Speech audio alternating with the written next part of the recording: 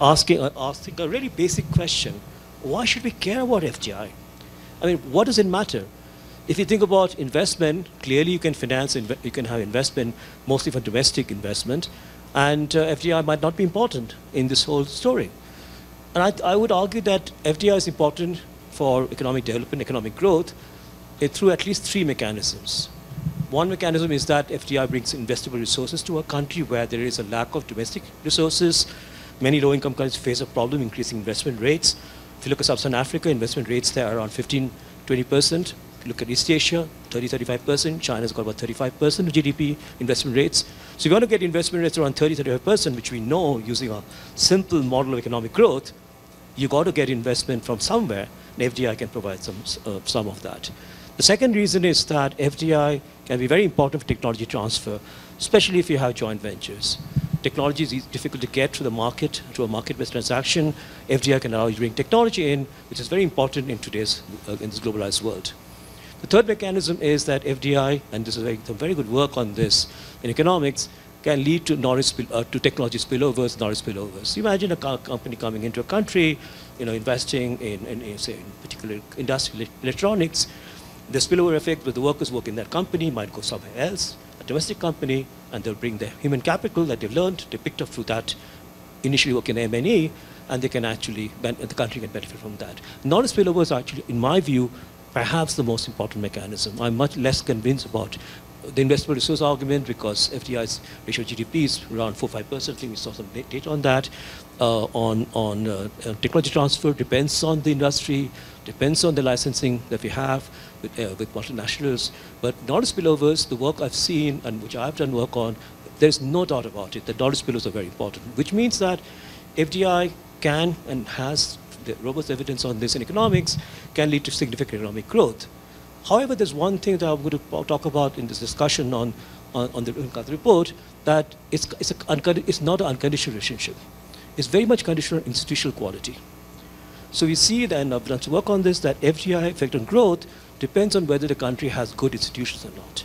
The country has weak institutions, FDI does not seem to impact on economic growth very much. Country has strong institutions, FDI's effect on growth is much more stronger. So in other words, the responsibility of growth to FDI is not unconditional, it's conditional on institutional quality. Okay, so that's something, just to keep that in mind.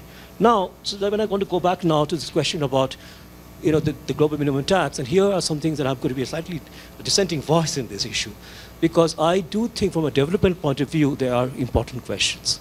First question I would ask is that if you think about two companies investing, multinationals investing in countries, one could be Shell, BP, investing in oil and gas.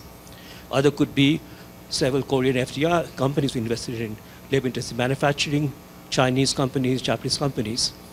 And the difference is that if you're in a resource-intensive sector, the tax ETR, the effective tax rate, doesn't really matter because there's so much rent in that sector, so much profits in the sector. But if you're a Korean company coming into Bangladesh to export labor-intensive manufacturing, that tax can bite, right? Because the profits in labor-intensive manufacturing is not very much. It's based a lot on volume. Profit per unit of production or sales is not very much. So at that point, it can bite. So then the question is that if the global minimum tax leads to a situation where countries which need FDI for labor-intensive manufacturing are not, we might find either the multinationals decide to reinvest in their own countries. So instead of outsourcing, we have onshoring, which has already happened in the US, versus a situation where you have FDI coming most of the resource-intensive sectors because they don't really care about the ETR. So I do have a concern that will this push away the possibilities we've seen in East Asia of export-oriented manufacturing driven a lot by FDI. Look at Thailand, look at Cambodia, look at Laos, look at Vietnam, look at Bangladesh. So some also including South Asia here. So there is a concern I have that we need to be worried about sectoral distribution of FDI. We cannot just say, look, this is something that is not independent of sectoral differences, because we do want countries to get FDI, variety of FDI, in the sectors that matter for economic growth, right? So that's my first point. The second point is that, that I want to say is that, there is a difference between inward-looking FDI and outward-oriented FDI. To be very honest, I'm much more interested in outward-oriented FDI, export-oriented FDI. Because if you're a company coming in to invest in that country's to produce in the domestic market, you already have quite high rents. These are usually protected markets. So you have a higher profit per unit sales. If you're exporting against other companies that are in the same space. So as I said, garments, for example, there is a difference there. And what we want to make sure is that we protect export-oriented FDI. So again, with the global minimum tax, affects that distribution between inward-looking FDI, which in my view is not very developmentally, well, it may not have developmentally positive implications, versus export-oriented FDI. So again, there's an important question about which way is the FDI going in these countries. The third point I want to make is that I want to bring the question of institutional quality. So imagine you have two countries with the same global minimum tax, 15%. But one country has weak institutions. The other country has strong institutions. What are we going to see? We're going to see countries move their investments, MNEs, move their investments to the higher institutional quality.